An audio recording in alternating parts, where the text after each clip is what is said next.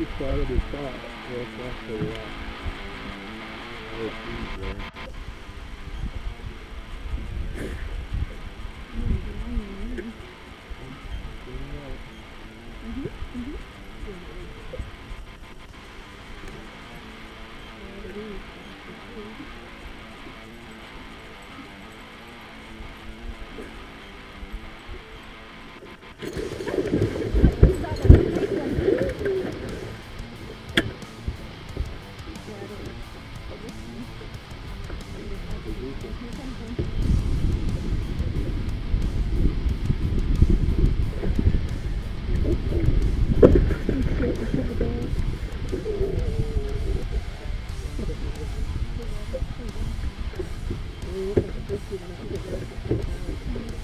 There we go.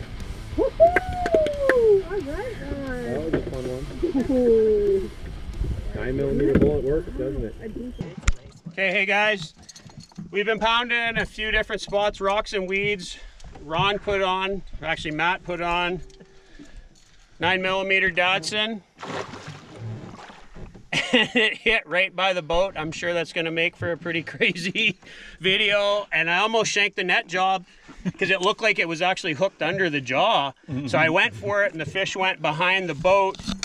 It's a pretty nice fish. I'll get out of the way. We'll let Ron grab it.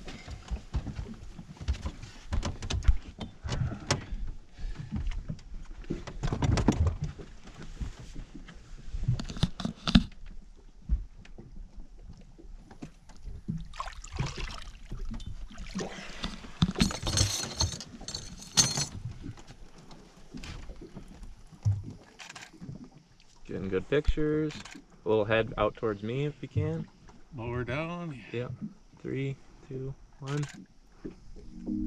All right, let's get this one back in.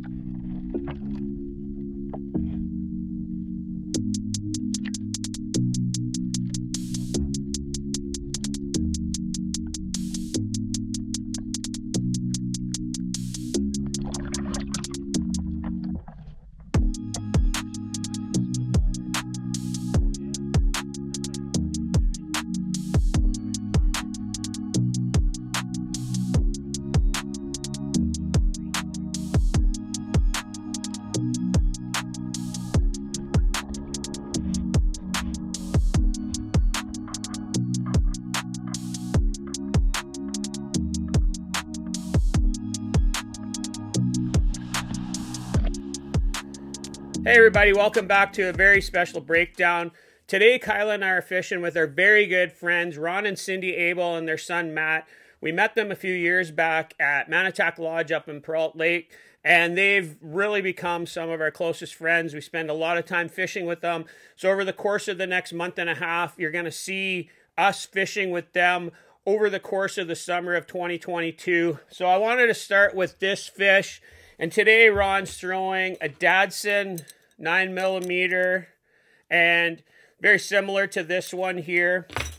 So what we're doing is we're looking for active fish in the best spots. And you hear on the video, Ron's like, here's the spot on the spot. And because we had an early spring, weeds grew up really quick. We've seen some changes in weed beds that we hadn't seen in the past. So this spot here, pretty classic Canadian Shield stuff. Got a deep bay. It's actually pretty deep in the back. And we have a saddle from mainland out to a rock island complex. And in a normal year, this thick patch of weeds right here is generally out around 8 to 9 feet. And it's funny that this year with the hot weather and high water temps that we didn't see that wet weed bed out a little bit deeper, and we actually made a pass here and we weren't really seeing the weeds where we had normally expected. But I had been in there prior to these guys coming up and I said, you know what, the thickest stuff is in the back a bit. We come in and on the live scope we could actually see the edge of the weeds a little bit deeper in, and Ron's fishing from the back of the boat. And we actually, I believe we raised the fish a little bit tighter to the rock here. And then you hear Ron on the video. So here's the spot on the spot. And what he's talking about is finding that thickest clump of weeds. And I think if I would to have a drone or something overhead, his cast probably lands right in this outside corner here. That fish follows in, hits him halfway back to the boat, and I almost shanked the net job because the fish goes underneath the kicker motor. But it turns out good. We get it in the bag, and that was one of the nicer fish we had on this day. Now we can just head around the other side of the island, Ron, and we'll go down and do the saddle out to where it's trying to Can you do like a belly roll out there? I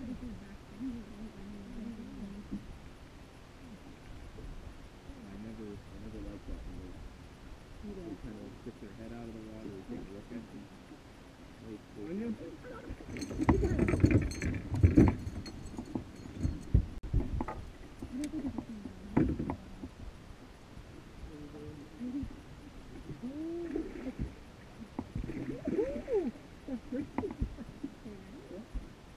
You could bring them up. I'm not sure where you're going.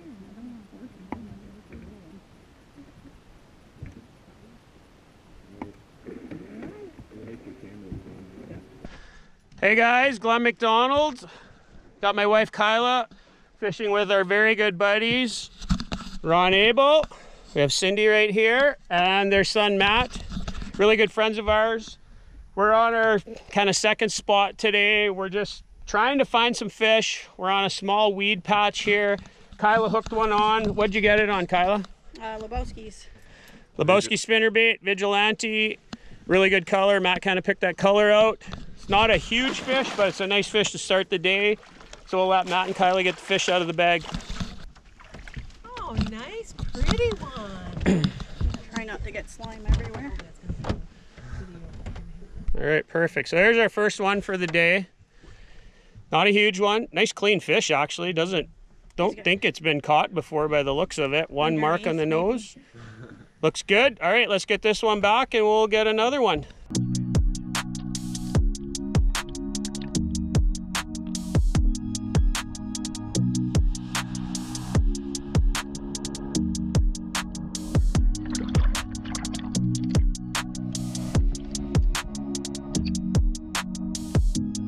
Earlier in the day, Kyla got a decent fish off of a spot that we actually raised a couple.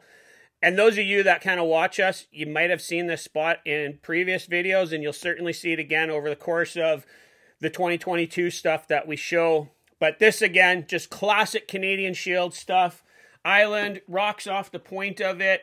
And then the key part here is we have actually some pretty deep water. So out where the boat's sitting, we're probably sitting in 12 feet, I'm going to say.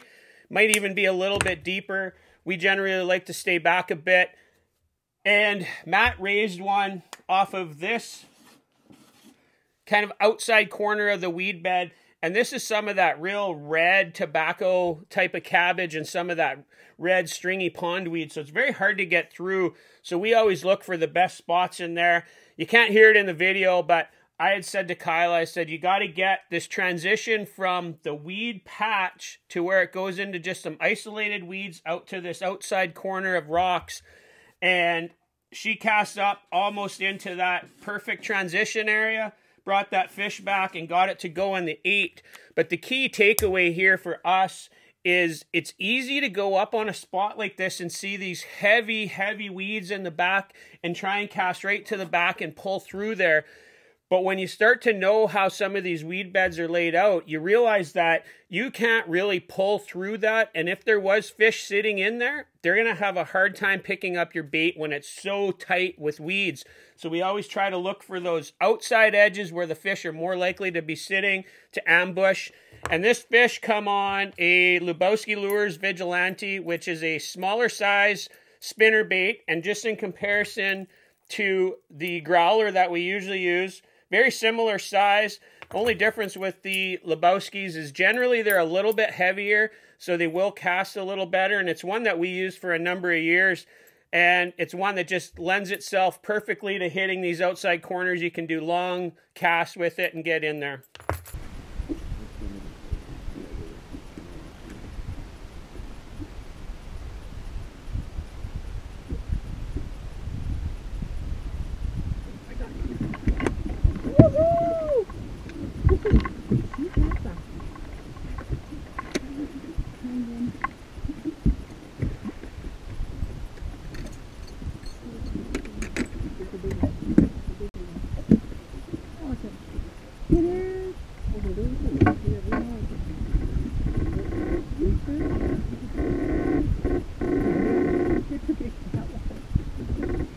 Okay, so Kyla just caught a pike that identified as a muskie right up until the point that it hit the net.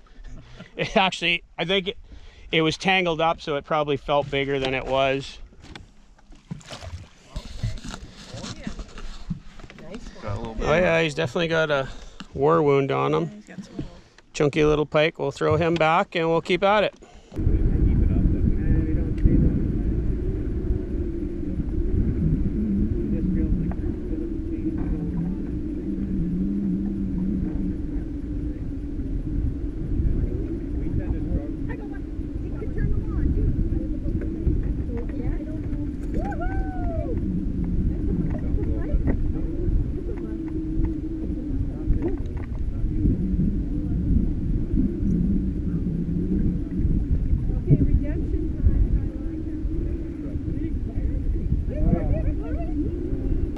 Okay, so Kyla is officially the pike whisperer.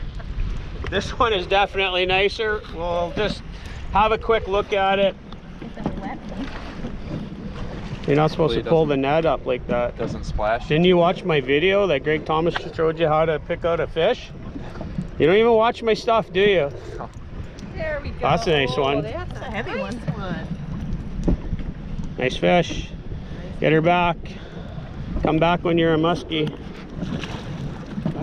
All right, Matt got one in the dark on the old Dadson, Mr. Leahy. We actually had to cut some hooks on that one.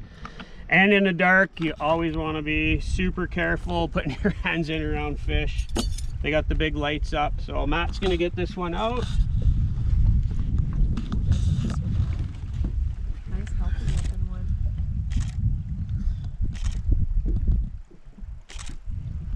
Obviously Matt's fish here at the end. It's too dark for my filming equipment to capture any of the actual catch, but he caught it on a 910 over and under Dadson called a Mr. Leahy. This was actually a production model.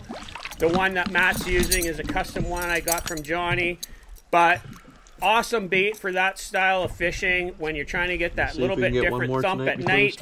And the key at nighttime for us, again, is looking for those small spots within a larger area. We always hear the term spot on the spot.